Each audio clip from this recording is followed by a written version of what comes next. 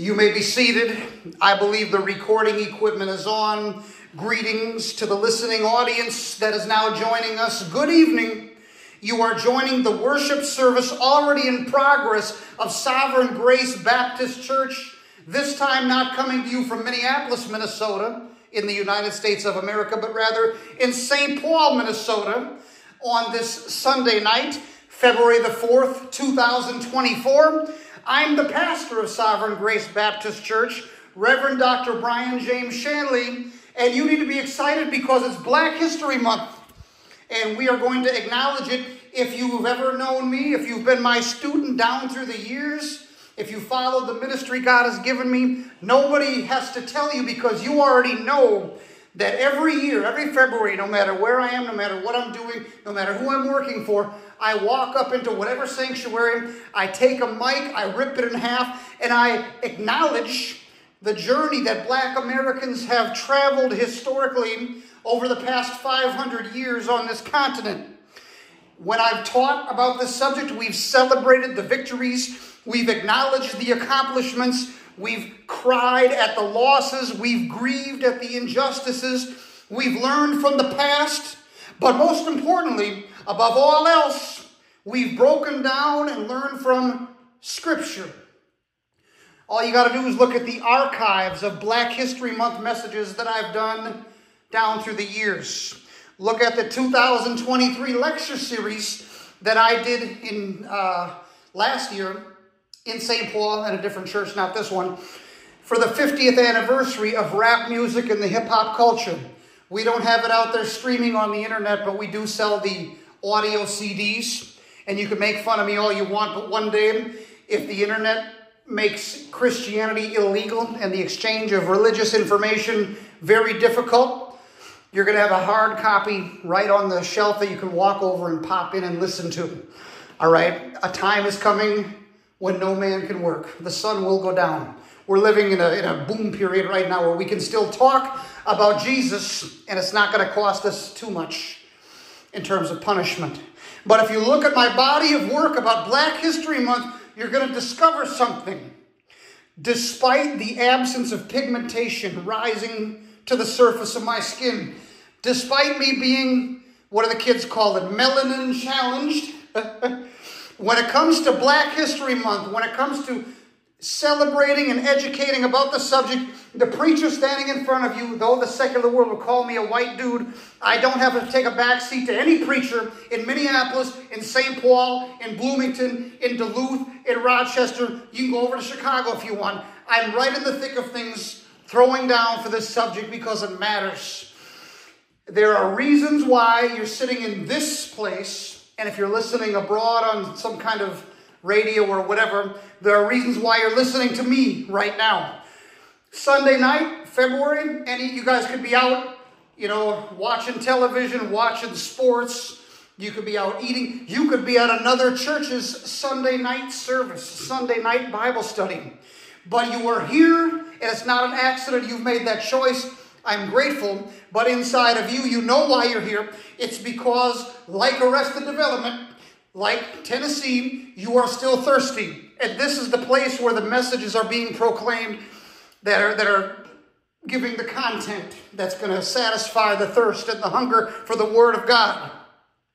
As you're starting to learn, the broadcast segment of our Sunday evening worship service is a 3-act play, all right? It's made up of 3 different parts. Number 1, and for those of you in front of me, obviously you got your program, so it's diagrammed for you, but I'm just going over this for the listeners. Number 1, pulpit remarks / announcements. Part 2 is Ask a Preacher Anything / Q&A. And part 3 is the Word / the message. I'm going to run the format by you again. As adults, our brain is not as spongy as it once was, and we learn by repetition. Part 1 of the broadcast segment of the Sunday evening service. Part 1 is pulpit remarks / announcements. Part 2 is Ask a Preacher Anything / Q&A. And part 3 is the Word / message. Let's get right into part number 1. Time is not our friend this evening, although I'm going to try to take my time. Pulpit remarks / announcements, and we've got 4 of them. Number 1 out of 4. As you can see, looking around, we're in a different building today than we were last time. This is because Sovereign Grace Baptist Church has not, at least as of yet, signed any lease deal with any particular place. We haven't found our forever home yet, but don't panic or anything, because this church is so new, it's so young, that you should be able to understand it, you know what I mean? It's not like Rome was built in a day. I personally, as the pastor, as the shepherd, I'm not in a rush to enter my sheep, to enter my people into any entanglement until such a time as God declares, this is my will for your people, right? I haven't heard that. I haven't felt that about any situation. I can remember when I was just a dude in the pews, or when I was an associate minister, I was at a church, and that church that I was a part of was renting their space from another church. And the landlord church who owned the building, they felt some type of entitlement, some type of claim, some type of, what do you want to call it, right to have a say-so over what the renting church that I was a member of was and was not allowed to preach. And I remember thinking to myself that the pastor that I was sitting under, who entered into a deal where the church he was renting from had control over him, was extremely stupid, was very irresponsible. And I watch sometimes to see how it's done and sometimes to see what not to do. And this is an example where I saw from an older preacher what not to do. I'm not willing to have oratorical or homiletical handcuffs put on me by some jackass who has no trouble accepting a monthly rent check from me, but then wants to try to tell me what I can do with the space that I have. If I'm paying for the time in the sanctuary, and it's my time in the sanctuary, guess what I'm going to preach in the sanctuary? Whatever the heck I want. Whatever God lays on my mind, whatever God lays on my heart, whatever God lays on my soul, whatever God lays on my conscience, whatever God instructs me that the people need to hear, that's what I'm going to say. And I'm not checking with anybody, especially someone that I've paid. They can get out of my way, but they can't tell me anything. So it's not just a facility that we're evaluating. Does the building have air conditioning? What is the bathroom like, etc.? We're evaluating an entire situation that has a lot of moving parts to it. I have no doubt that at the appointed time, when God sees fit, and he already knows when that's going to be and what the circumstances are going to be, he's going to open a door so wide and so obvious that no amount of human effort could ever close it, and we'll have no choice but to join hands and walk right up into it. Until then, right now we're going to be the vagabonds of the Twin Cities, and we're going to meet where we can. And I have no trouble with that. Announcement number 2 out of 4. As you can see, it's been a month since we last met at our last service. And the question has been asked, why aren't you meeting every single Sunday like every other church on the planet? My answer is we're building up to that. Right now, until further notice, we're going to be meeting for worship once a month. I've got reasons. You have to crawl before you can walk, brothers and sisters, and you have to walk before you run. It's baby steps. This is not a sprint. This is a marathon. We're not thinking of the current move. We're thinking 4 moves down the chessboard. There's pieces to the puzzle. I can't say the full deal at this exact second, but everybody who knows me knows that there's always a reason why I do everything. There's always a method to my madness. Everything I do has a purpose. Hold your horses and stay tuned, all right? Announcement number 3 out of 4. For those of you that don't already know, this is a closed church. I know when you go to the big white mega church where the pastor's 30 years old and he's wearing jeans and he's wearing sneakers and he's got his shirt open, right? And they've got a laser light show and a rock and roll band and a PowerPoint presentation where you can see the words to the songs on the screen, and where you can see the words to the sermon on the Bible verses on the screen, where there's a coffee shop in the waiting room or whatever, those churches, the trend is the open church. You got to have the church open. And I'm like, open to what? Open to all kinds of stuff. All kinds of stuff that a baby church can't afford to be open to right now. Do you understand what I'm saying? During its infancy, as we lay down the foundation, attendance, at least in the physical, the people in front of me, is by invitation only. So if you're here, look around. I either invited you personally or you were third party vouched for by a person that I invited personally. Is it always going to be this tight? No. Why is it like that now? There's about a dozen reasons I could spit out at you. And if I really thought about it, probably 24, one of which is security. Do you hear what I'm saying? When the world is in love with lies and you take a mic and tell the truth, there's going to be some backlash. And you have to be in a position where you can provide protection from and a response to backlash. We're going to be underground for a very short season at the beginning. For the first year at least, possibly the first 2 years, while we build the infrastructure upon which the superstructure of a God-honoring, Christ-exalting, gospel-preaching family and church fellowship can be built. Down the road, when everyone in Minneapolis knows the name of Sovereign Grace Baptist Church, some of you are going to be able to say, I was down from day one, when it was still a well-kept secret, right? But in the meantime, I mean, we have audio. We're going to be putting them out to the public square. The world can listen in other formats, but in terms of physically showing up, we got to keep it tight, all right? Finally, announcement number 4 of 4. Our first service, attendance was low. There were less people in the room for that one than are in the room for this one. So at least here attendance has increased just a little bit.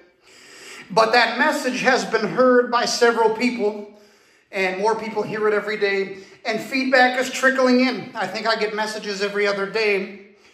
And whenever I'm preparing to speak, if you know me, I always tell you my goal is twofold: to comfort the afflicted and to afflict the comfortable.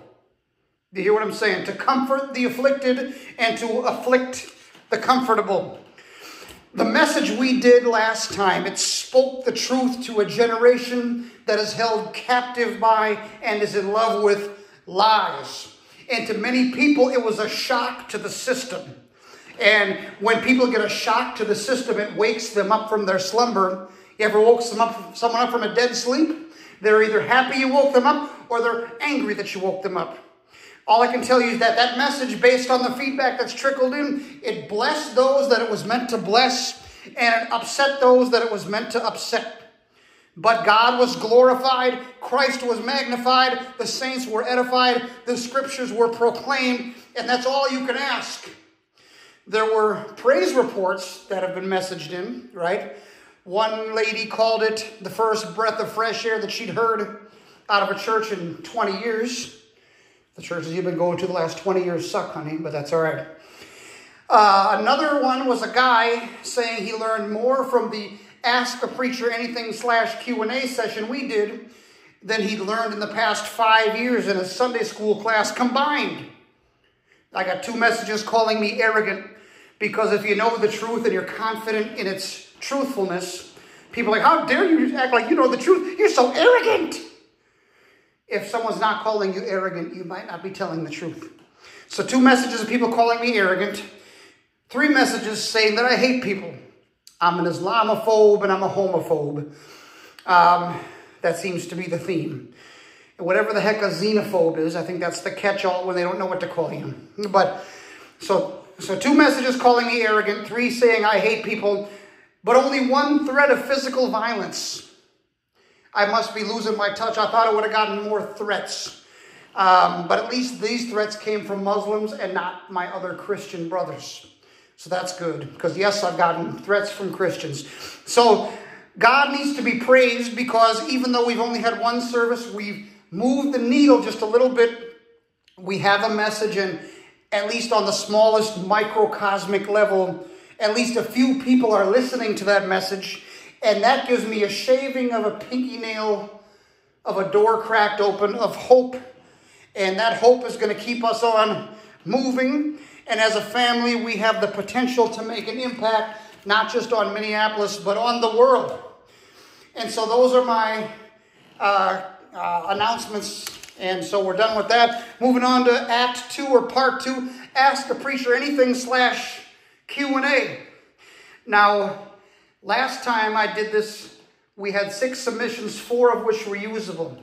This time, we've had nearly 24 submissions. I could have a whole message where all I do is answer questions, but then there'd be no message. There'd be no Bible expounded upon.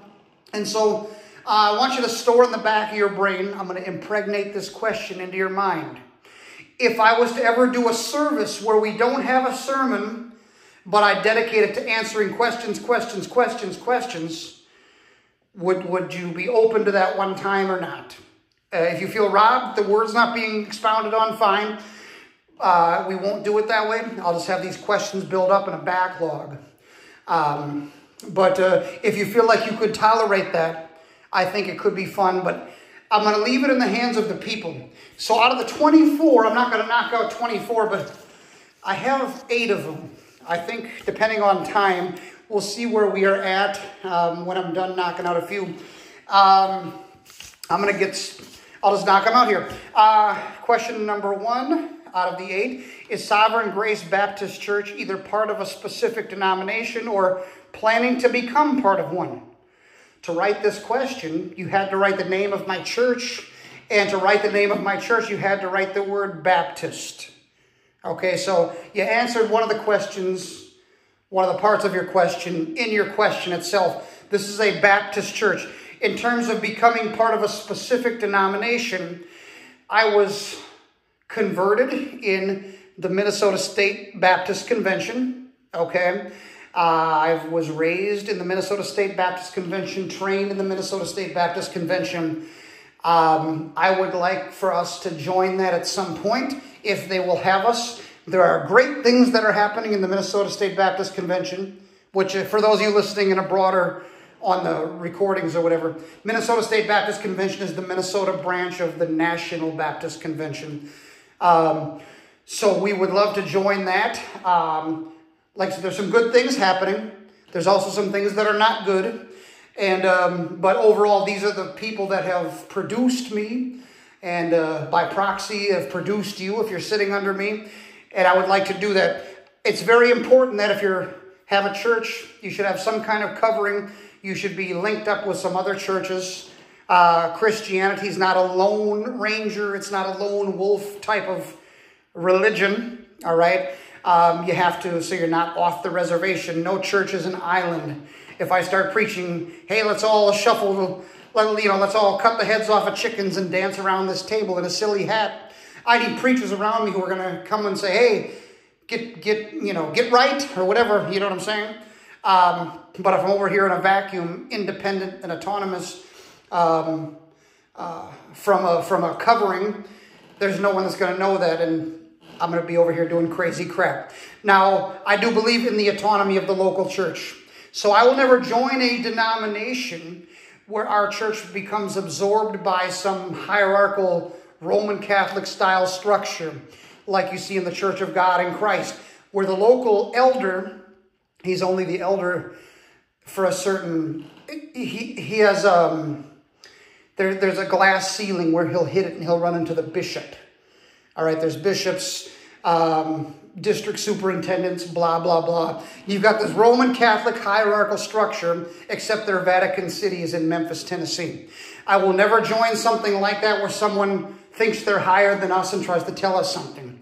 We're going to remain an independent church, but we're going to voluntarily fellowship with the Baptists if they will have us. Question number 2 out of 8, what about social justice? I could do a whole message just on that question alone. What about social justice is a short question. Last time I was here, I criticized a question for being too long. I could criticize this one for being too short, but basically, here's the deal. If something terrible takes place in the city, I think the church should be leading the way in terms of calling people who commit acts of injustice to account. All right? We should show up if there's a kid gets run over by a car because this unregulated four-way stop. We should be marching and demanding that there's a speed bump, a stop sign, something like that. you also have to understand that a few days into it, if there's a special interest group that sees your outrage and smells the chance for money or power or notoriety, they will come in from outside of the community and try to hijack what you're doing. And you have to be prepared for that. So in Marxist and Leninist writings, there's a position called the red agitator. This is a person who has the bully pulpit, if you will, and through the language of the revolution and the language of the liberation, they call out to the proletariat in the code words that those people who are trained in it will understand. When that person shows up, it's time to go, all right? You got to think of this. The agitator that's on the corner with his bow tie and his megaphone, and he's in front of the camera discussing something. You have to be able to listen to his message, but you have to look past him. Okay? The thing you need to ask about that agitator is, does this man have a wife? Does he have kids? Do they have pets? Do they have a grocery bill? Do they have rent or a mortgage, right? Do they have a heat bill? Do they have air conditioning bill, electric, whatever, garbage removal, water bill, medical, dental, vision, 401k? Do they got to buy their kids clothes? Do they got to get out of the house once a month for some entertainment? Is there a car note? Is there auto insurance? If it's Tuesday afternoon at 2 o'clock and there's a protest going on, one thing that agitator's not doing is out there shuffling in the secular business world, trying to secure these things for his family. What does that mean? It means he's professionally standing there. Someone somewhere is paying him. You have to look past him to see the paymaster. Do you understand? When you see the peaceful protest become a riot and you realize that the people who came from out of state are the ones smashing the windows, when the television camera is rolling and when the TV reporter's flapping his lips, he's not making a distinction between the out-of-town professional agitator and you who are legitimately displeased. All the community is being painted with this broad brush. And you got to understand, when you see the person pretending to be a white supremacist and the person pretending to be a black supremacist traveling together and getting off the same bus at the same time, you're like, how can that be? Because they're working for the same paymaster. Their paycheck is being cut. So when you're looking at someone who's funded by the Soros Foundation or the Clinton Foundation, you're dealing with people who have an agenda that is to advance some kind of narrative, be it political leftism, economic leftism. The Christian is not to be used as the frontline pawn to carry the bucket for that. But on its face, yes, if something terrible happens, the Christian is the only one who has the absolute standard of right and wrong, moral and immoral, justice and injustice, to where we can even say with absolute certainty that thing is screwed up. No one else can really say that. So, but we're made in the image and likeness of a just God, and when something icky happens, we should be displeased and we should tell the truth about it. We should also know when it's time to leave that particular event. And the word social justice sometimes is a code word for communism, for Marxism, things of that nature. Be very careful. Don't be used by some other person. All right, they're going to sit there from their ivory tower calling shots and writing. They're the marketing department of the corporation that's financing the agitator. They're writing the slogans that are coming out of his mouth. All right, be very careful, because there's a bigger picture. Don't miss the bigger picture. Let's see. Next question. I heard a preacher say that Jesus talked more about hell than he did about heaven. Number one, is this true? And number two, if it is true, then why? This person snuck in 2 questions. Only one per customer. No, I'm just kidding. Did Jesus talk more about hell than he did about heaven? Yes. At least if you take the accounts that are given to us in Matthew, Mark, Luke, and John, which are not exhaustive, obviously, but the things they chose to record under the inspiration of God. Yes, Jesus spoke more about hell than he did about heaven. Why? Because more people are going to hell than are going to heaven. And people get upset when I say that, but broad is the path that leads to destruction. There's a lot of stuff that's included in that broad, wide path. It's easy to get to. Narrow is the path to heaven, you see. And so we choose the narrow road, but Jesus discusses the broad road because it deserves more of a warning, and because people get upset when I say this too. The vast majority of humankind is going to end up in hell.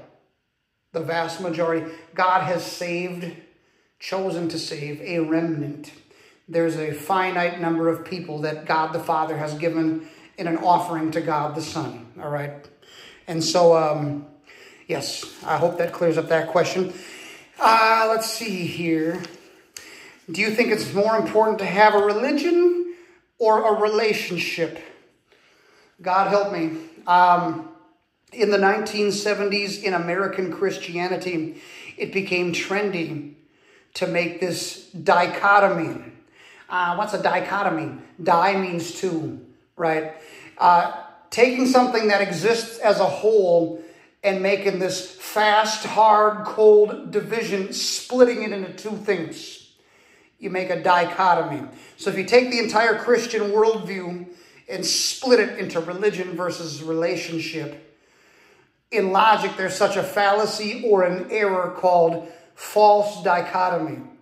It means you're splitting something into two that doesn't deserve to be split into two. And so as a Christian, I would reject the religion/relationship dichotomy they've chosen to make. And my basis for that is, if you have your Bibles with you, James chapter 1, verses 26 and 27, depending on your translation, it'll sound like this. If anyone thinks that he is religious and does not bridle his tongue, but instead deceives himself, his religion is worthless. A religion that is pure and stainless, according to God the Father, is this: to take care of orphans and widows who are suffering, and to keep oneself unstained by the world. So in these two verses, it talks about a worthless religion, and then it talks about a religion that's pure and stainless. And so religion is just the fleshing out and the practicing of the faith that you have inside of you. All right? It's an entire mentality. It's an entire lifestyle. You eat it, you dream it, you sleep it. But if you can't control your speaking, then it's worthless. It's not doing anything for you is the idea. But the fact that James, who's the half-brother of Jesus, mind you, okay, he's the natural son of Mary and Joseph. Sorry to disappoint all the Eastern Orthodox people or the Roman Catholic people who think Mary was a perpetual virgin. Her and Joseph did something to make James. What do you think that was? Don't make me teach the class, please. But here's the deal. Can you imagine being James and being raised by Mary? Jesus never gets in trouble. You know what I mean? Jesus cleans up after himself. Jesus doesn't, consort with those boys. And why can't you be more like your brother Jesus? Can you imagine how upset James would have been growing up with God the Son as his older brother, that he could never be, he's living in the shadow of such a person. Anyways, James uses the word religious. If anyone thinks that he is religious, okay, and then it's, you get a religion that is pure and stainless, a religion that is worthless. James uses religion, the word, all right, it's there. So I know that in the 70s it became popular, like I said, to make this distinction. I don't want a religion, I want a relationship. And for some reason, even by the 1990s and into the, I think I heard someone say it in 2020s, it refuses to die.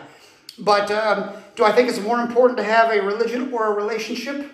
It's important to have both, and I refuse to make a separation between the two. I have a religion and a relationship with God, and I don't see them at war with each other at all. I know that when you're proclaiming to the Roman Catholics, you say, well, all you have is a religion. You stand up for the statue. You kneel down for the statue. You stand up for the wafer. You kneel down for the wafer. You sit down. You sing, Amen, Amen. And it's this dead orthodoxy where you go through the motions and you say, that's religion, but I have a relationship. I would use more responsible terminology when you're referring to their dead orthodoxy in terms of life practice. versus your living, breathing access to God in a personal relationship.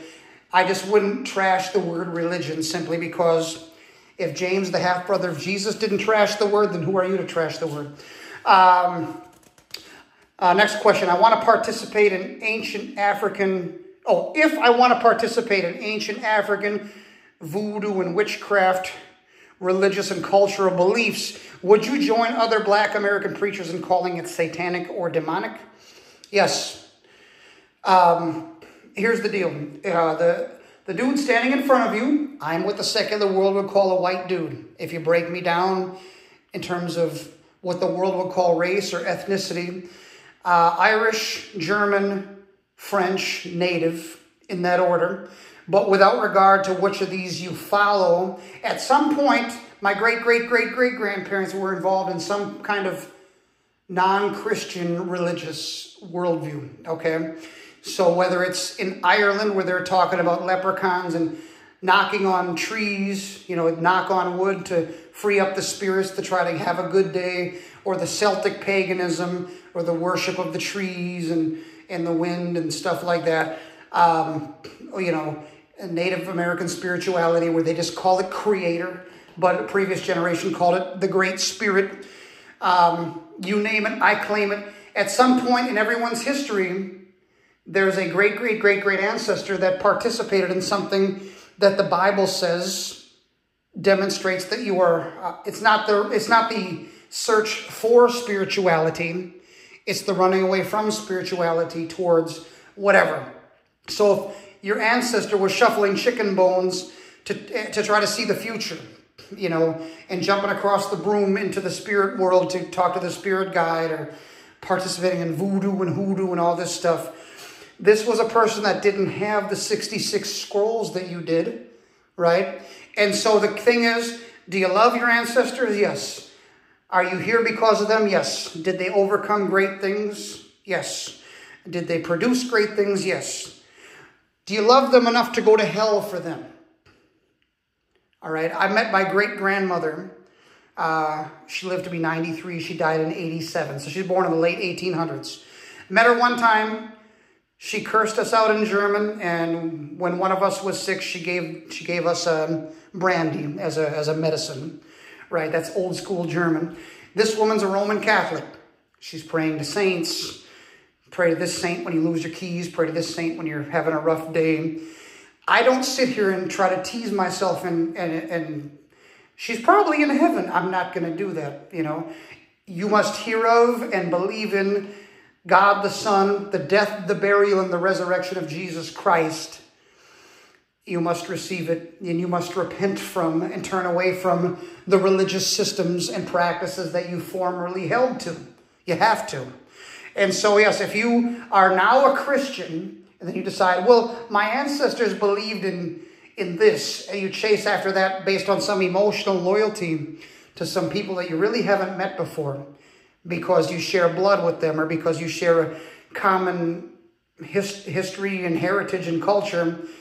If you adopt a non-Christian religion, it means you were never genuinely a Christian to begin with. They went out from us, but they were never really of us, because if they had been of us, they would have remained with us, but they left so that it might be made manifest that they were never really of us. If you leave Christianity, it means you were never here to begin with. It means you were a fraud. Okay? But no, I love my ancestors. You should love your ancestors. You should try to learn something from history. But you have 66 scrolls of information from God that they didn't have, and you should not pretend that you don't have it, and you shouldn't feel guilty about utilizing it any more than you don't feel guilty about utilizing a computer or an airplane that your ancestors didn't have.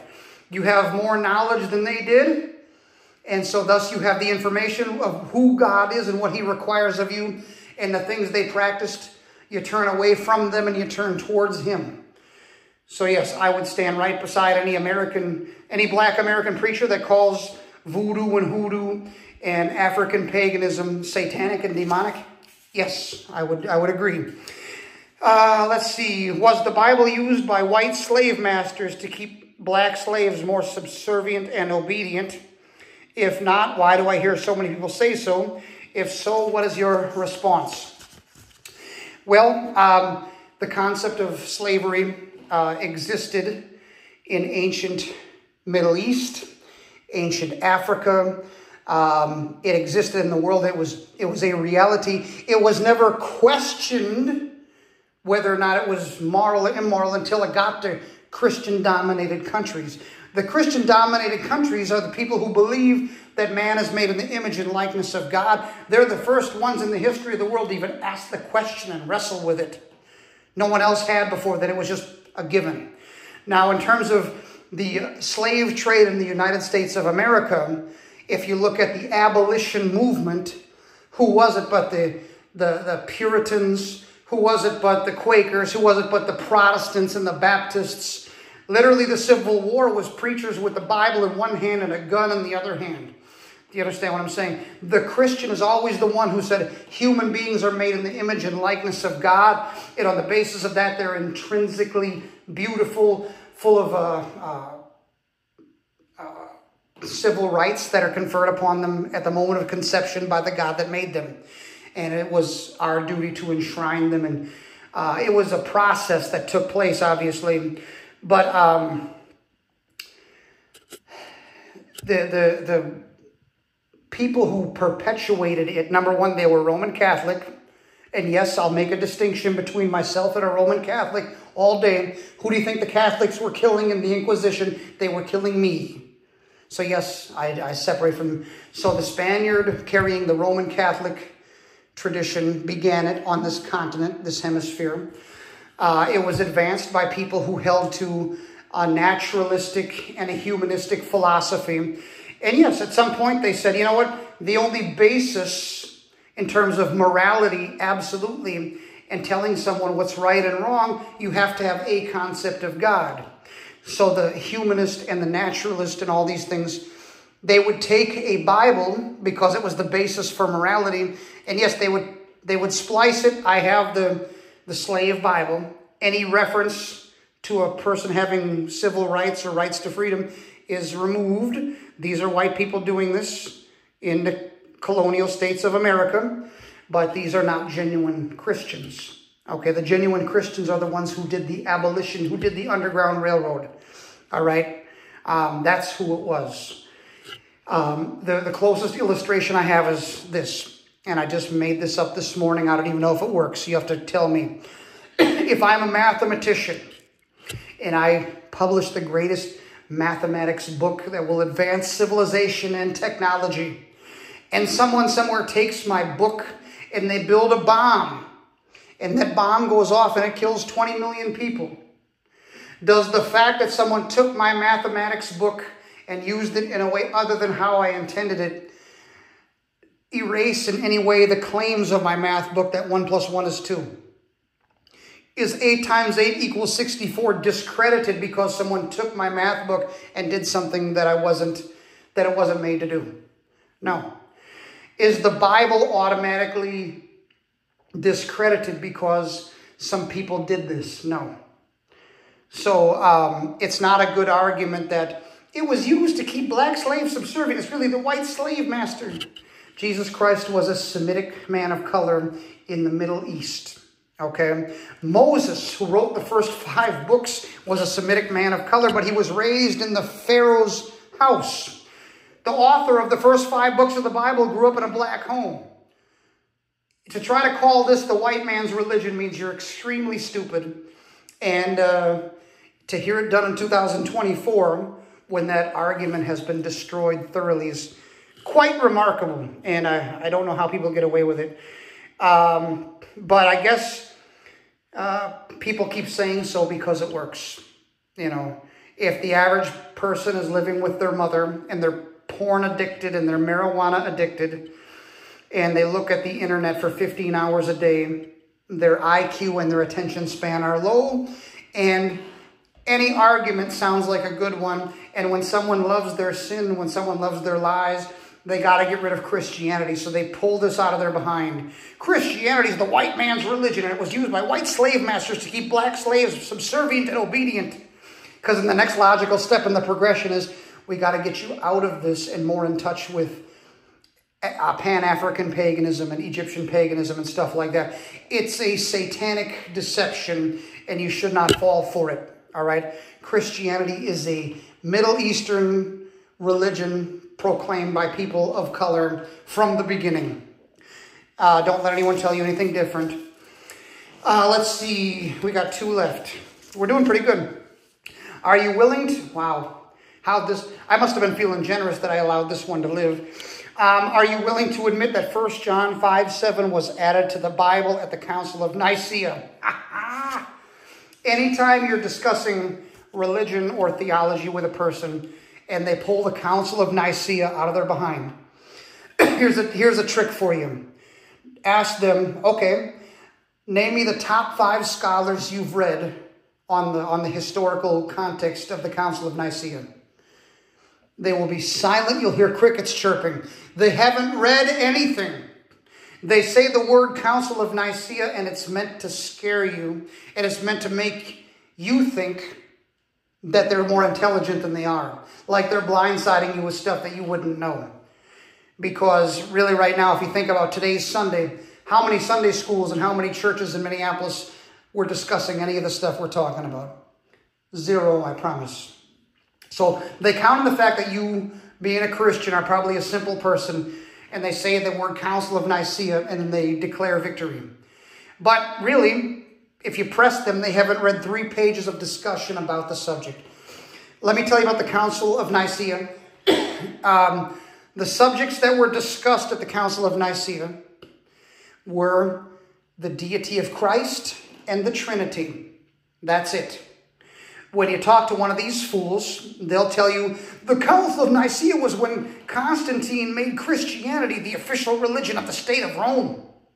The Council of Nicaea is when they decided what books would be in the Bible. The Council of Nicaea is when they changed stuff. You're too stupid to breathe. I'm surprised that you can tie your shoes when you got a big destroyed brain flopping around in your skull. If you can tie your shoes, Anyways, dealing with people like this, it's almost you got to lower your IQ 30 points just to hang with them. They're anti-Christian bigotry. What does the scripture say? Professing to be wise, they became fools, right? They want you to believe that there's some scholar, but they're very stupid. And you can tell just by listening to them. The verse he's talking about, 1 John 5:7, the King James translation. 1 John 5:7, for there are 3 that bear record in heaven, the Father, the Word, and the Holy Ghost, and these 3 are one. It is true that when you look up 1 John 5:7 and any other English translation, that verse is not there. I'm about to tell you the story about the verse, okay? King James was the King of England, and when the church and the state are one, sometimes the church instructs the state what to do, and sometimes the state instructs the church what to do, and it's a bad marriage. But the Protestant reformers in 1604 went up to King James and said, we want to make the Geneva Bible the official Bible of England. Will you please decree it? He looked at it, and it was so Protestant and so reformed that he was like, no way. So in response to that Geneva Bible, he commissioned a translation committee, and the edict he gave was, don't have the final result be anything that contradicts the teachings of Roman Catholicism. Fine. So they get together and they do the King James translation. Don't use the word version. All right? That's a misnomer. It's not a King James version. It's a King James translation. And since they did it in 1611, that means for 1,600 years before this was done, there was a completed manuscript of the New Testament. And for tens of thousands of years before that, there was a completed manuscript of the Old Testament. So if something happens in England 1,600 years after the fact, are there not copies and copies and copies and copies that pre-exist that to where the accuracy of King James can be checked? Yes. All right, so don't let anyone try to get ignorant with you about King James translations. But anyway, so they do this translation. 1 John 5:7, basically, here's the deal. If you wanted a copy of 1 John, there was no Kinko's or whatever. I'm dating myself now. Kinko's doesn't exist. There's no Federal Express stores where you could walk in, or Office Max, and say, hey, I'd like 40 copies of this. Okay, they didn't have such technology. There was no printing press. If I, for my family, wanted a scroll of 1 John, I had to pay a scribe to copy it by hand. I had to purchase the paper, the ink, and the pen, and I had to make sure that I paid him, compensate him for his time. Now, these scribes were not just scribes. Sometimes they were scholars. And at some point, they're doing hand copies, and they're using the previous one as the basis for their copy. And it goes on a long line of transition, all right, down through the years. Copies of copies of copies. At some point, a guy reaches 1 John 5, and on the side, he puts a Bible study note. How many of you all have study Bibles? So I could say, John 3:16, for God so loved the world that he gave his only begotten son. And on the side, I could write, this is the verse where the gospel is summed up. If someone later takes my study note on the side and can't make the distinction between my study note and the verse, and they include my study note in their copying of the verse, then what happens? All of a sudden, there's a verse in here. That's what happened here. Some scribe somewhere was trying to offer a commentary as to what the verses meant, a summary. And the summary he offered doesn't contradict any piece of Christian literature, any Christian theology, creed, whatever. It's the historic position. He's just putting a bow on it and putting it in a summarizing kind of way. Well, obviously, someone who was copying 1 John and using that as the source began to throw that in there as though it was part of the verse. Then every copy after that was dependent on that had that as part of the verse. It's kind of like what happened on Mark chapter 16. How many of you all know that Mark chapter 16, the Gospel of Mark ends after verse 8? So what happens is someone's copying Mark and copying Mark and copying Mark. Then there's a scholar one day who decides to put a study note and verses 9 through 20. When someone copies Mark and they use him as the source. You understand? They take his study notes and make it the ending of Mark. No responsible preacher will ever preach the last verses of Mark because they're not in the oldest Greek manuscripts. We have the old Greek manuscripts to compare this against. And so we've learned, yes, 1 John 5:7. It was not added at the Council of Nicaea. It's specific to the King James translation, which used whatever Greek manuscript was, that had that happen. But yeah, it's in there. It's not part of the oldest manuscripts. Everybody knows this. My faith is not threatened by it. Your faith should not be threatened by it. It just means that someone made a copying error. They threw in a Bible study note as though it's the verse. And we have, like I said, copies of 1 John that pre-exist that happening where we can compare it. And my translation, well, like if I use the ESV or the ISV or the NASB, they don't have that copying error in it. They've used manuscripts that come from before that happened. All right. Last question here. When I turn, this one's long. When I turn 18 and graduate, I'm considering joining the military. But Exodus 20:13 says, thou shalt not kill. What if there's a war? Can I be in the military and be a conscientious objector at the same time? Will my faith get me into trouble? Well, Exodus chapter 20, verse 13, the word for kill. There's many ways to say kill in Hebrew. And under the inspiration of the Holy Spirit, Moses could have used any one of them, but he used ratzah. Okay? Ratzah is specific because it means premeditated homicide. So accurately, Exodus 20:13 should be, thou shalt not commit premeditated homicide. So an ex-girlfriend that did you dirty, you should not be hanging out outside of her house, learning her patterns. She jogs at this time. She walks her dog at this time. She goes to the job at this time. Plotting how you're going to eventually kill her, right? Or whoever. That's premeditated homicide. You are not to commit premeditated homicide. All right? Ratzah is never used of capital punishment. So, for those of you who say, I don't believe in capital punishment because thou shalt not kill. The verse is never used. Premeditated homicide is never used of capital punishment because God approves of capital punishment and some people deserve it, but that's another conversation. You are not to commit premeditated homicide. Now, if you look at Ecclesiastes chapter 3, the first verse says, there is a season for everything and a time for every event under heaven. He has made everything appropriate in its time.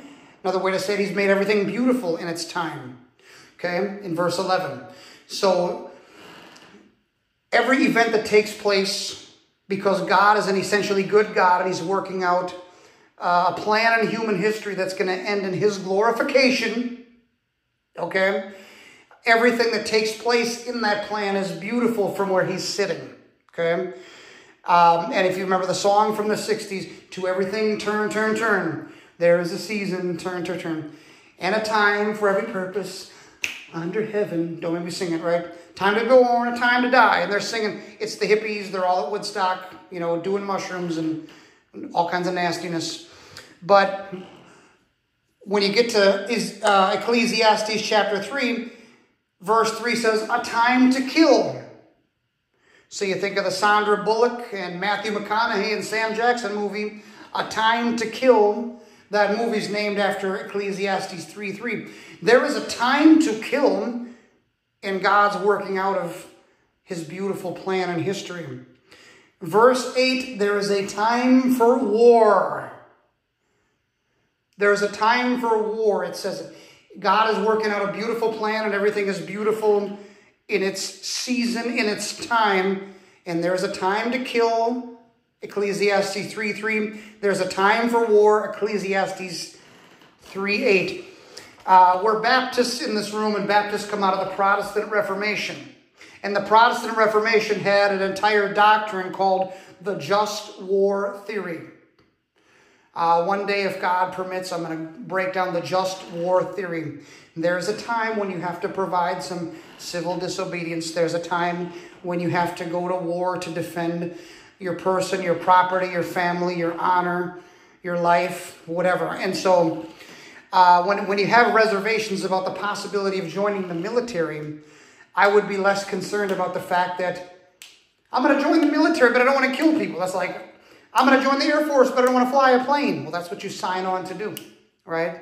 So I would be less concerned about that because God's not upset if you have to kill someone in war. But what you should be upset about is look who the commander-in-chief is. Is there anyone more sold out and compromised than your life? Would you want to be put on the front lines of the military-industrial complex warmongering lobby to be in some unjust conflict to advance the Pax Americana across the planet and make some kind of evil empire? I'd be more worried about that. And that's why military recruiting is at an all-time low right now, because the possible candidates, they look at who the commander-in-chief is, and because he got into office through controversial and suspicious circumstances, much of America doesn't even view him as legitimately installed. This is an election year, 2024, and there's a possibility that could be fixed. But I would be more concerned about that than the fact that if you're in the military, you might have to kill. Brothers and sisters, we just knocked out 8 questions, all right? And in this short, and I could have done each one of these for a long time, okay? But I bet you learned more in this session than you would have in a lot of places. And now we're on part 3 of the broadcast portion of our service, the word/the message. I'm going to try to get through this as quickly as I can on the one hand, but I'm going to take my time on the other hand. If you got somewhere else to be, don't let the door hit you in the behind on the way out.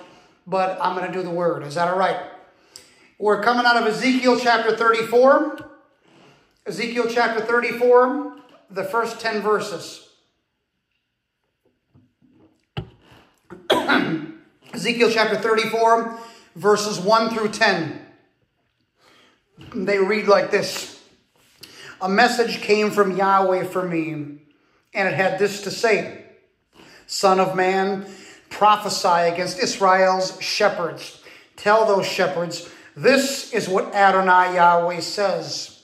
Woe to you, shepherds of Israel, who have been feeding yourselves and not the sheep. Shouldn't shepherds feed the sheep? You're eating the best parts, clothing yourselves with the wool, and slaughtering the homegrown sheep without having fed the sheep. You haven't strengthened the weak, set broken bones, regathered the scattered, or looked for the lost. Instead, you've dominated them with brutal force and ruthlessness.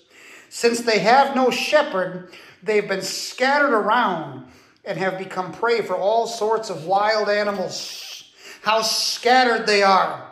My sheep have gone wandering on all the mountains, on all the hills, and throughout every high place in the whole world, with no one to look for them or go out in search of them. Therefore, listen to what Yahweh says, you shepherds. As certainly as I'm alive and living, my sheep have truly become victims. Food for all the wild animals, because there are no shepherds. My shepherds did not go searching for my flock. Instead, the shepherds fed themselves, but my flock they would not feed. Therefore, you shepherds, listen to what Yahweh says. This is what Adonai Yahweh says. Watch out. I'm coming after you, shepherds. I'm going to demand my sheep back from their hand and fire them as shepherds. The shepherds won't be shepherds anymore when I snatch my flock right out of their mouths so they can't be eaten by them anymore. Title of the message, Confronting Black Liberation Theology. Confronting Black Liberation Theology. Bow your heads and close your eyes with me. Let's ask the Lord to bless our time together. Our Father and our God, we come to you in awestruck wonder, in adoration of your name. We lift up, we glorify, we magnify your great and holy name and that of your Son, our great God and Messiah, Yeshua HaMashiach Baruch Hashem, Jesus of Nazareth.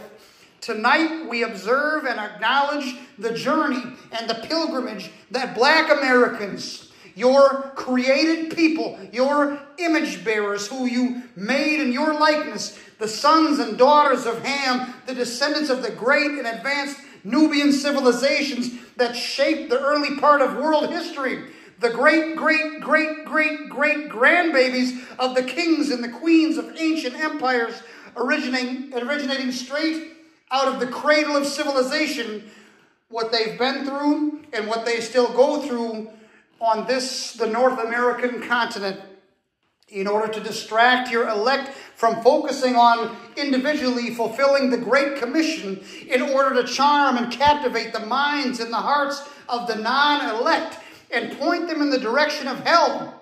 Satan has engineered a brilliant masterpiece, as you warned us in Matthew 24:24, so as to deceive, if possible, even the elect. When we see a lie looming large on the horizon of our culture, particularly when it arrives at the doorstep of the church, you have given us the duty to confront it. You've given us the duty to correct it. You've given us the duty to speak the truth about it. You've given us the duty to set the record straight about it. Please send your Spirit right now and do for us what you did for the Christians at Ephesus, as recorded in Ephesians chapter 1, verse 18, and open the eyes of our hearts.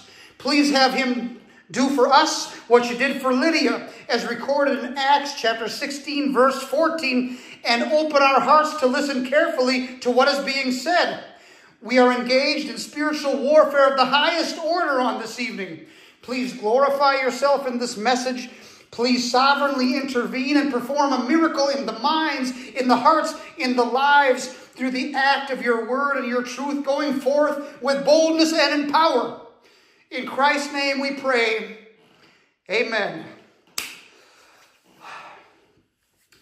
All right, brothers and sisters. This is a message you're not going to hear anywhere else. Keep your hands in the vehicle at all times. It's about to get raw. Spirit, help me. In any race-based preacher hype, in any race-based religious hustle, Whether you're dealing with the Ku Klux Klan, or the British Israelites, or the Black Israelites, or the Nation of Islam, or the Moorish Science Temple, you find yourself faced with a narrative that's focused on skin and not sin, on race and not grace, on gossip and not gospel, on sociology and not theology. Taking what the secular world calls race and trying to weaponize it to manipulate people's emotions and control their core belief system, thus altering their values. Once you have the minds and the hearts of the people eating out of the palm of your hand, you've got all power over them. You can get them to do whatever you want them to do. You can get them to think whatever you want them to think. You can get them to believe whatever you want them to believe. You can get them to vote however you want them to vote. Brothers and sisters, it's one thing to have godless communism and atheistic philosophy propagated out on the streets, propagated in the schools, propagated in the arts, propagated on the television, propagated in the music. But when godless communism and atheistic philosophy enter the door of the local church, when it gets behind a pulpit microphone, deliberately distorting the gospel, pointing people in the direction of hell, it is the job of the local shepherd to chase it away with all authority of God. Chase it away, beating it on the head with a big stick while you're doing it so that it doesn't show up again to hurt the sheep. Atheism and godless communism, repackaged with a cross on it, being sold as the only authentically black American theology, is one of the slickest and slyest lies that Satan has ever sold to the community. The bullying tactic employed by Satan's servants of everybody who doesn't bow down and blindly, without question, accept black liberation theology as the truth, this person is a sellout. This person is an Uncle Tom. This person is a house individual. This person is a coon. This person is a Sambo. This person is a tool of so-called white evangelicalism.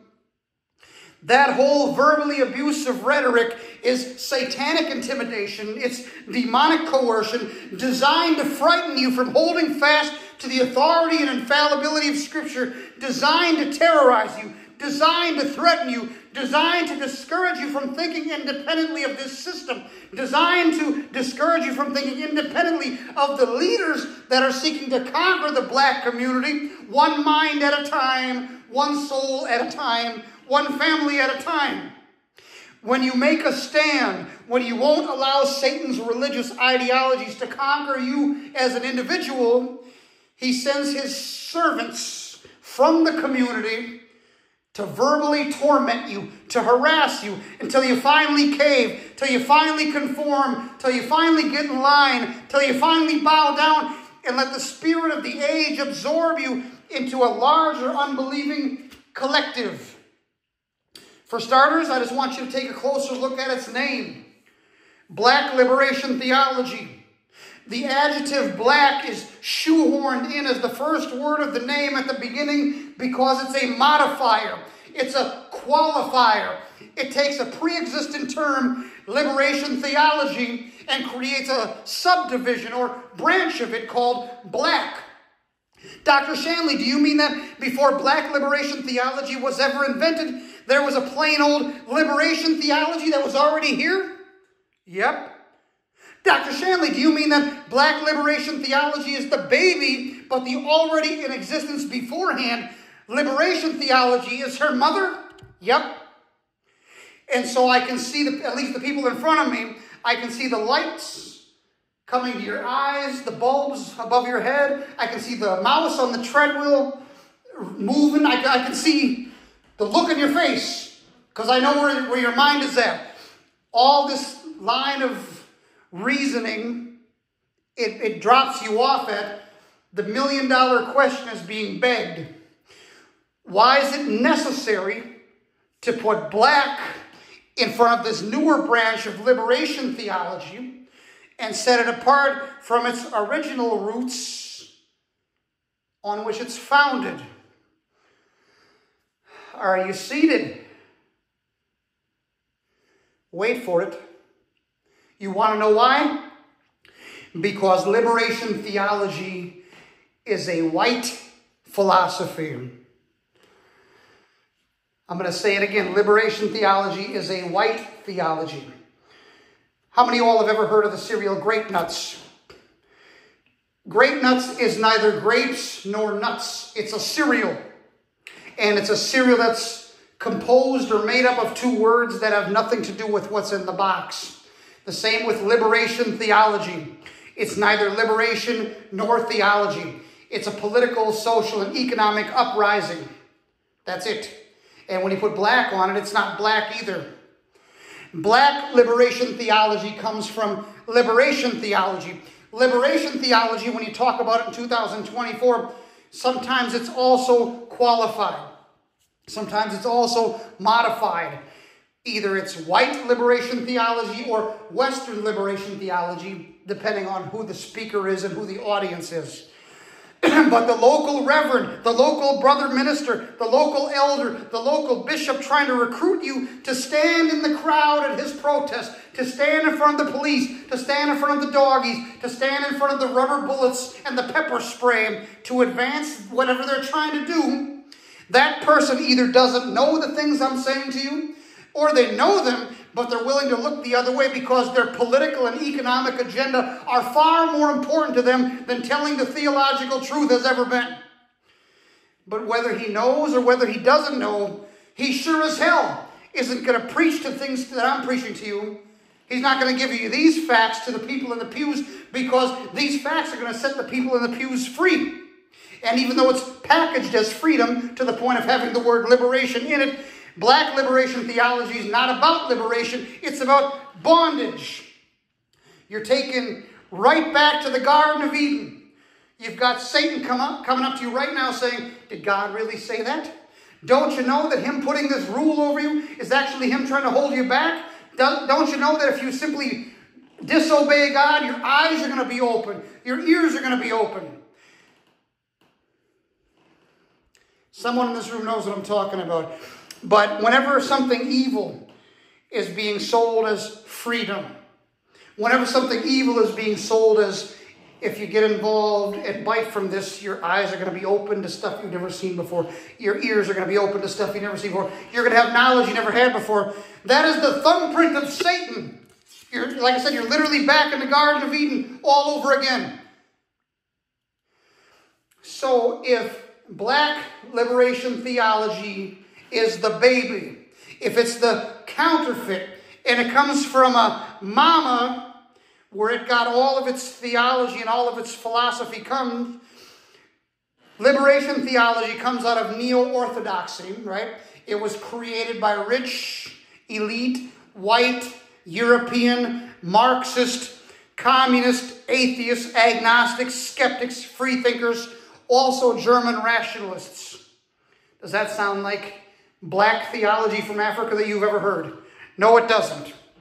But these people, these white people, they understood the Marxist and the Leninist concept that infiltrating the church could be a great platform to spread political and economic propaganda to a built-in audience. They're already sitting in the pews, their ears are already open, and convince them through Christian-sounding sermons that have their terminology and their Bible verses to become the frontline foot soldiers, to become the disposable bucket carriers in the fostering of a violent Marxist revolution on our streets, in our institutions, and ultimate subsequent overthrow of existing political, social, cultural, and economic conditions of a capitalistic, constitution-based representative republic composed of free and voting people.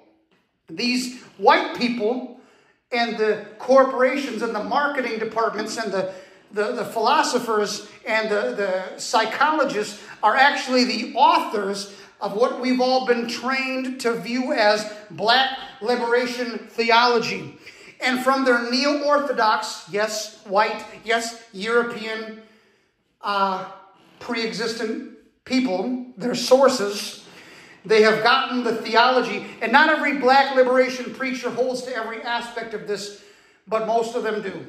And Here's the basic theology. It is a rejection of the Trinity, a rejection of the deity of Christ, a rejection of original sin, a rejection of Christ's virgin birth, a rejection of Christ's sinless life, a rejection of Christ's fulfillment of the law, a rejection of Christ's substitutional death, bodily resurrection, physical ascension to heaven, rejection of his future bodily second coming to this world. It is a denial of the immortality of the human soul, a denial of a conscious afterlife in either heaven or hell, a denial of the resurrection of the dead, a denial of the judgment day at the end of the world, a denial of eternal conscious torment of rejectors of Jesus in hell. These are the people who developed the hell is a state of mind. Hell is here on earth. Hell is living in a ghetto on the south side of Chicago. In the 1980s, there was a pop song where the girl sang, "Ooh, heaven is a place on earth." These people would be singing, "Ooh, hell is a place on earth." You see what I'm saying? But does that list of theology sound like anything that your great-grandparents who were Baptists would have ever held to? When these white Marxist European bastards got the epiphany, had the moment where the light went on, that the best proletariat of have-nots that they could possibly recruit, if they could only piss them off enough to be trained to want to overthrow their own country, were the black Americans. So these folks, they gathered the religious leftism and the economic leftism and the political leftism and the cultural leftism, systematized it into a kind of theology, and they began targeting historically black colleges and seminaries. They began targeting historically black denominations of Christianity. They began targeting black preachers, targeting the black church, targeting black Christians, targeting black families, targeting you. A well-financed and highly organized full-court press. It has been going on for almost 100 years. Look where we're standing right now. How's the community doing? We have reaped the plagues of a godless society. Well, brothers, I'm here to tell you today that for every action, there's an equal and opposite reaction. The white liberals have flooded our preachers with this liberation theology to the point that we've got our own branch of their garbage, black liberation theology. I say it's time for the old-time religion to push back just a little bit while the black American church still stands. Because you don't understand how late in the day it is, brothers and sisters. Let's break down the Bible passage. Ezekiel chapter 34, verses 1 and 2.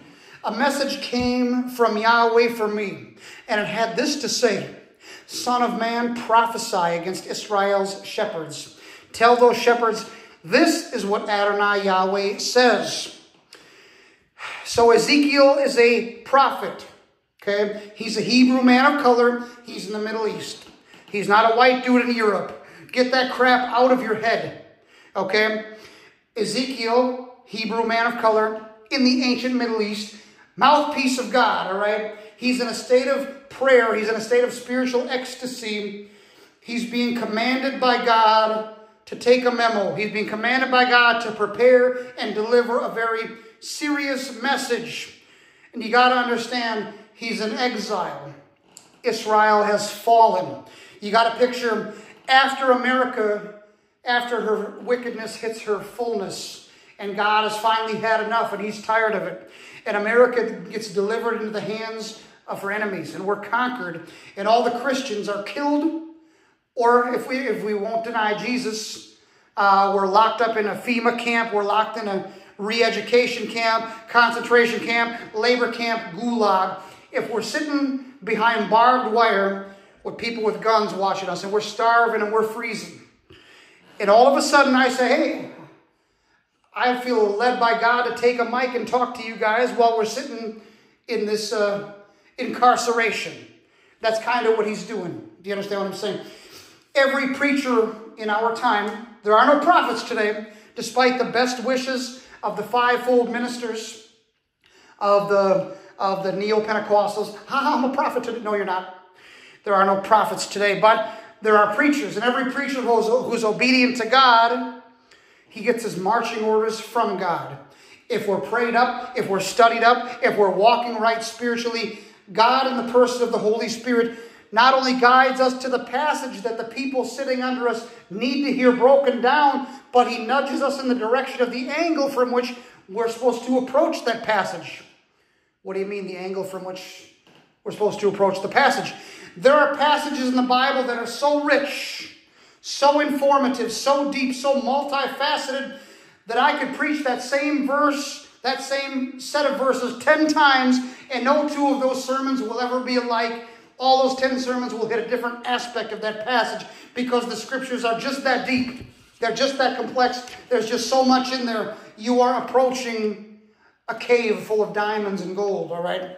There's a lot to it. But anyway, Ezekiel is being commanded to preach what we today would call a negative sermon. It's a negative sermon. It's a sermon of judgment. It means Joel Osteen and who's the kid with the muscle t-shirts, the T.D. Jakes boy that doesn't believe in the Trinity, Furtick. None of these people would have Ezekiel preach at their church because he's too negative, all right? God had just caused Israel to be put into captivity as his judgment because as a nation they had disobeyed him so much. But before a nation gets so far gone that God judges them, before the wickedness, like I said, reaches its fullness, there's always a time of warning. And the leadership's job is to warn the people of what's coming. And the early chapters of Ezekiel are him being called to do those warnings. But because the church and the state were one, the word shepherd includes both secular leaders and religious leaders, right? So you've got priests and prophets, but then you've also got secular people like judges, kings, magistrates. All of them were leaders, and all of them had the duty to tell the people and to rule them properly. But when society began to turn away from God, to turn towards wickedness, as shepherds, as leaders, their job was to protect the people and to train the people and to warn the people. They had to pull the nose of the plane up. But they didn't. They slacked on their duty. The people didn't get the life-saving information, and the nation went to hell in a handbasket. They got so wicked, so immoral, so stupid that they got conquered. God is telling Ezekiel to preach a sermon that discusses the leaders that allowed the country to crumble and talks about their neglect. And like I said, you got a picture of us sitting in a FEMA camp, and I'm sitting there in our starvation telling you, here's what just happened, everybody, because that's what he's doing. Second part of verse 2. Woe to you, shepherds of Israel, who have been feeding yourselves and not the sheep. Shouldn't shepherds feed the sheep?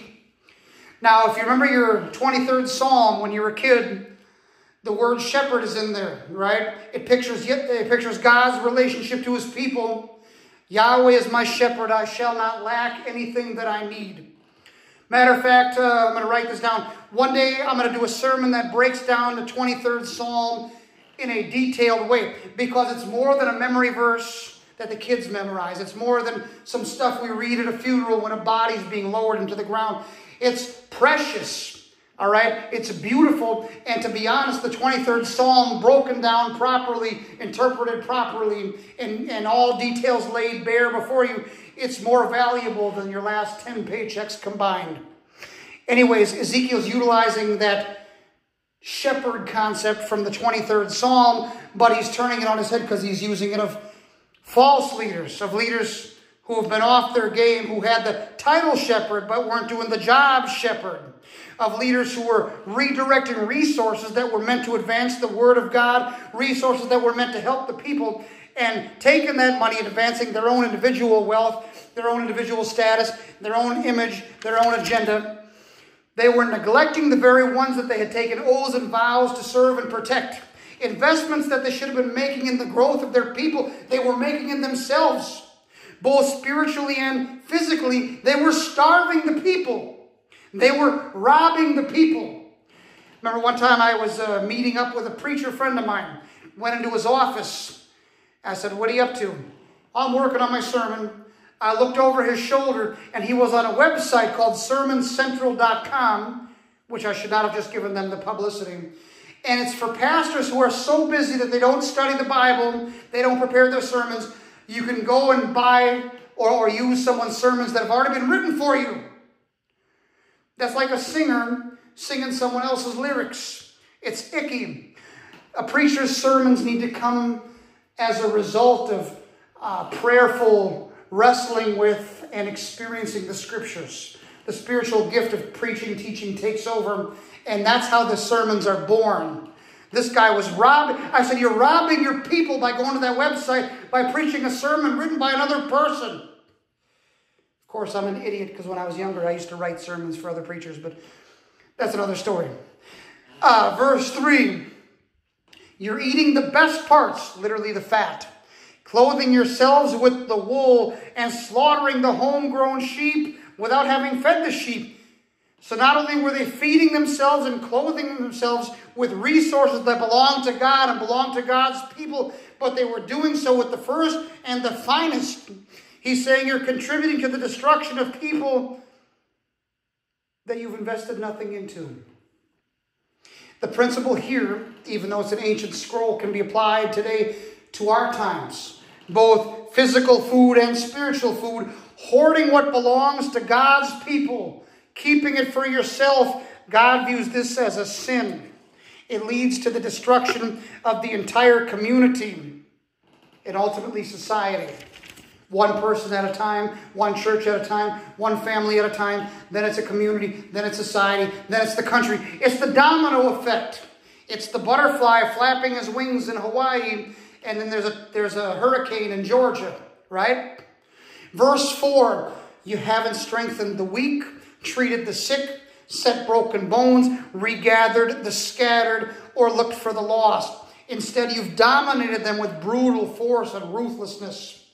The priests, prophets, kings, judges, rulers, magistrates, etc., they were to take the tax money, they were to take the tithe money, and alleviate the suffering of the poor and medically treat the sick. They were to advance the word of God with this money. But instead they left the people to suffer in misery, left the people to suffer in poverty, left the people to suffer in sickness, left the people to suffer in spiritual blindness, spiritual ignorance. Not only that, but they were tyrannical and oppressive in their style of leadership. Every last one of us have experienced a preacher that becomes a mini dictator. Some of you all are joined here because you've left preachers that were mini dictators. Right? Some of us have experienced a cop or a judge or a social worker or a school principal or a school teacher that's a mini dictator, right? We call that amateur hour. We call that person a person who abuses their position. We call that person an idiot. We call that person a person that makes God angry. Ezekiel chapter 34 verses 5 and 6. Since they have no shepherd, they've been scattered around and have become prey for all sorts of wild animals. How scattered they are! My sheep have gone wandering on all the mountains, on all the hills, and throughout every high place in the whole world, and with no one to look for them or go out in search of them. Brothers and sisters, a preacher can be so asleep at the wheel that it's the equivalent of no preacher being there at all. And since there's no preacher in the right sense of the word there at all, the parishioners are not fed. They're starved. And on the basis of that starvation, they leave the membership roster. They leave the four walls. They leave the protection of the family of God and their fellow Christians. And they go elsewhere in search of the food that the pastors had a duty to feed them, but refused to feed them. They got to fill their belly with something. How scattered they are. Some of them end up at the mosque. Some of them end up in the voodoo and the hoodoo of the West Indies and West Africa. Some of them end up in the Kingdom Hall. Some of them end up in the Apostolic Holiness Temple. Some of them end up in drug culture, smoking pot, shooting needles, popping pills. Some end up in prison. Some end up in county jail. Some end up in the grave. Some end up in West African animism and paganism. Some end up marching at the gay pride parade, the trans parade. Some of them end up at the Democratic National Convention. Some end up in the basement of the Masonic Hall, the basement of the Freemasonry Lodge. Some of them end up shuffling tarot cards and reading their horoscope talking to demons, and celebrating the season of their astrological zodiac sign. Some of them are grown men who spend hours a day playing video games. Some of them end up adopting 1960s race warfare, the cliches of which, yes, written by white liberals. Some of them end up cracking open the Egyptian Book of the Dead, spiritually going backwards in their growth, thousands of years, to ancient Kemetic paganism, which were featured the finite deities represented by statues, images like corruptible men and birds and four-footed beasts and creeping things. The demonic gods that Yahweh Elohim spent the entire book of Exodus whipping their ass. Exodus chapter 12, verse 12, against all the gods of Egypt I will execute judgments. I am Yahweh. Some of them end up on food stamps at the food shelf. On Section 8, they can't get up. Some of them end up denying there's a higher power altogether and become some kind of atheist or agnostic. Some of them are creating smut videos and pictures on OnlyFans or some other crap. Brothers and sisters, we've lost a whole generation. We need to go back out there and rescue our babies. We need to get them out of all of the various crap that they've fallen into and bring them back home to the church. Don't make me bust out Matthew 18 and give you the parable of the lost sheep, because you know that I will. Preachers, the ones that are able to hear me, one in this room and then the other ones on the radio. Anyone who's able to hear my voice, if you're a preacher, you are part of the reason why the babies are gone. Why won't you go back out in the culture and get them? Remember one time I got a phone call, and this girl said on Facebook, there's some kids on what they call the murder station over north on Broadway and Lyndale. These two kids, the groups of kids are going to shoot each other. I was at a church, and I gathered all the men and said, these babies, these 20-year-old kids are going to shoot each other. We have to go down. And I was disappointed at how many men, older than the young folks, they're shooting each other. Let them do it. I was really disappointed. I ended up showing up there. I was going to try to de-escalate it, but it had already de-escalated before I could get there. But the lack of willingness by my generation and the generation that came before me to go back into the culture and get the babies, I was very disappointed. It's one of the reasons I went solo, and I'm not someone else's associate minister anymore. Ezekiel 34, verses 7 and 8. 1 second. Had to be done. Therefore, listen to what Yahweh says, you shepherds. As certainly as I am alive and living, my sheep have truly become victims, food for all the wild animals, because there are no shepherds. My shepherds did not go searching for my flock.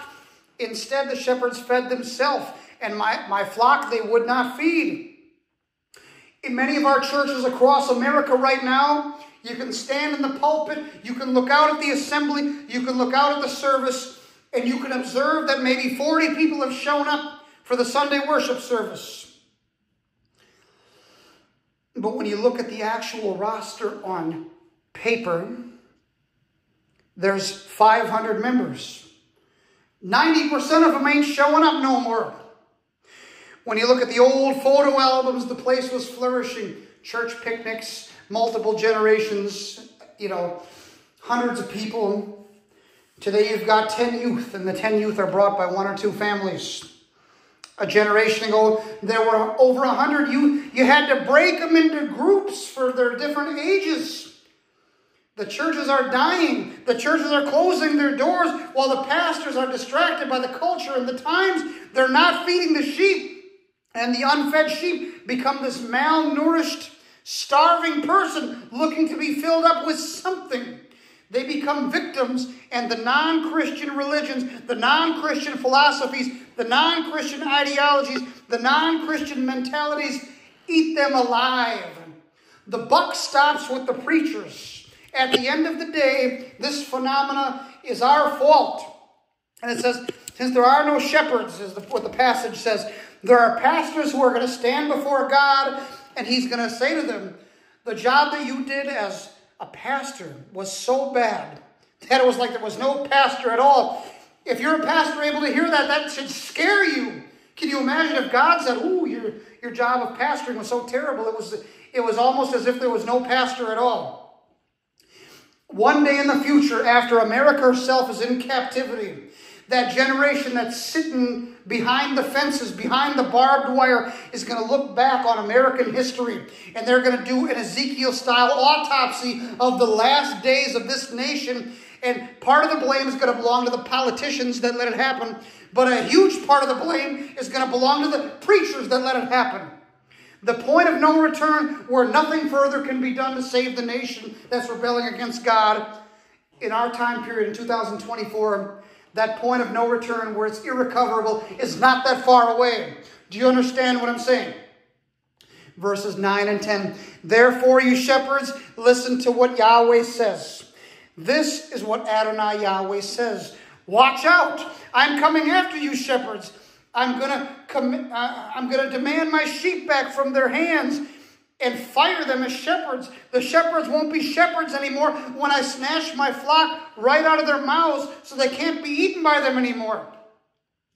So even though judgment of the nation has fallen and judgment of the church has fallen, that's not the end of the story, because there's going to be a judgment of the leadership individually. The preachers who advance black liberation theology, you look and you feel and you act and you speak like you're getting away with it. And to the untrained eye, you're out of the woods. You're in the wind. You're home free. You're in the clear. You're getting away with it. In order to carry water for the one world socialist dictatorship of the Antichrist, you're willing to proclaim the one world ecumenical religion of the false prophet. And you're willing to exploit people's pain and their sadness and their anger about the history of this country and some of the things that happen to this day. Instead of preaching theology, you're preaching sociology. Instead of preaching the Protestant work ethic, you're preaching European socialistic redistributive government plan economics, and you're destroying your own brothers and sisters. You're destroying your own sheep, and you're invoking the name of Jesus while you're doing it. It is a road to destruction. You're doing harm, and you need to stop it. Reverse course and start preaching the truth once again of the death, the burial, and the resurrection of God the Son as the only method by which someone can be made judicially not guilty in the sight of a holy and just God. I can't think of a better note upon which to end this message than breaking it down like this. So-called white evangelicalism. It traces itself to the Great Awakening of the colonial period. The Great Awakening in the colonial states of America were among the Methodists, the Pietists, the Puritans, and the Quakers, all of which opposed the slave trade, by the way. The Puritans wouldn't even extend you the right hand of fellowship if you own slaves. They viewed you as being in sin. Like if a lesbian couple came in here trying to join, we would not view you as another Christian. That's how they saw slave owners. It's in the historical records.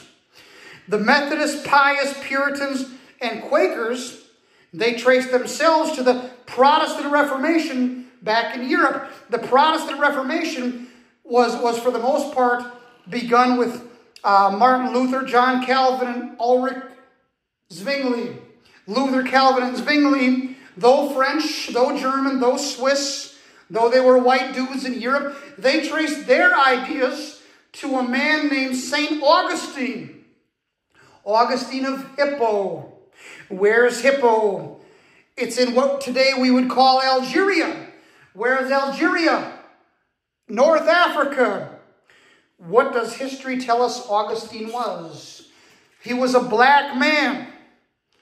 On the flip side of the coin, so-called black liberation theology comes out of liberation theology, and liberation theology comes out of neo-orthodoxy. And neo-orthodoxy comes partially out of rationalism, which is German, white, and partially out of Marxism, which is both Russian and German, but also both are white.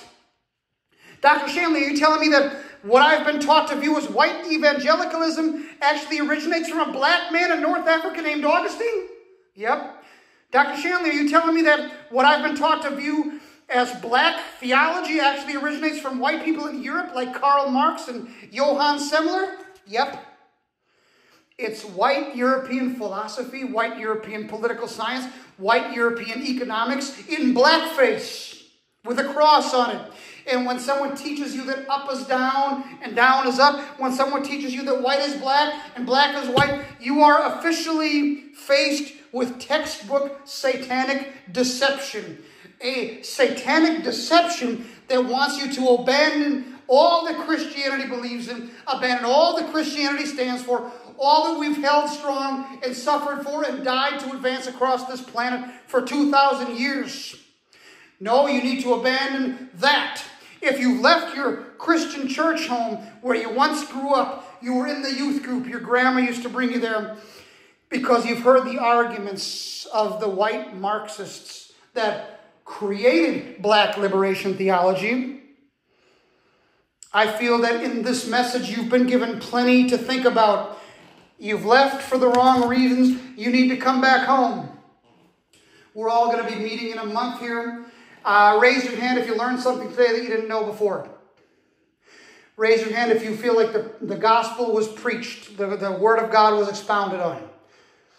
All right. Well, my work here is done. Let's get some music going.